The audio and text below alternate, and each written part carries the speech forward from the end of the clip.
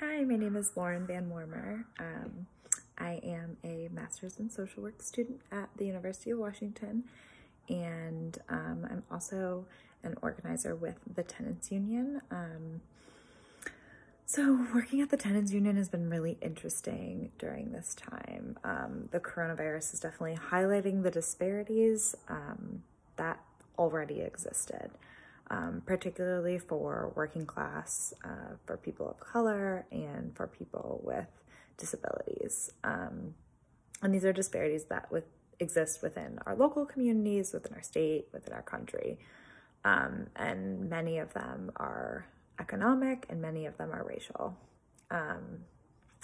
Coronavirus is also highlighting our state's weak landlord-tenant law. While many folks are unable to pay rent right now due to the surge in unemployment, many tenants have always been at risk, risk of eviction and at risk of not being able to pay their rent. And unfortunately, our system gives so much power to landlords.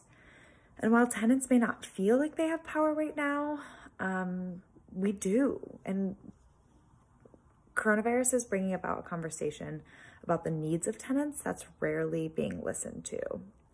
Right now, the government has included a piece of legislation in Governor Inslee's extension of the eviction moratorium that doesn't allow landlords to increase rent. Basically, this is rent control. This is incredible and something that we need to continue beyond coronavirus. And that should be a piece of legislation that's implemented always. So I think there's so much opportunity in this very tough time to organize and to get legislation passed that hopefully can continue to stay past this pandemic.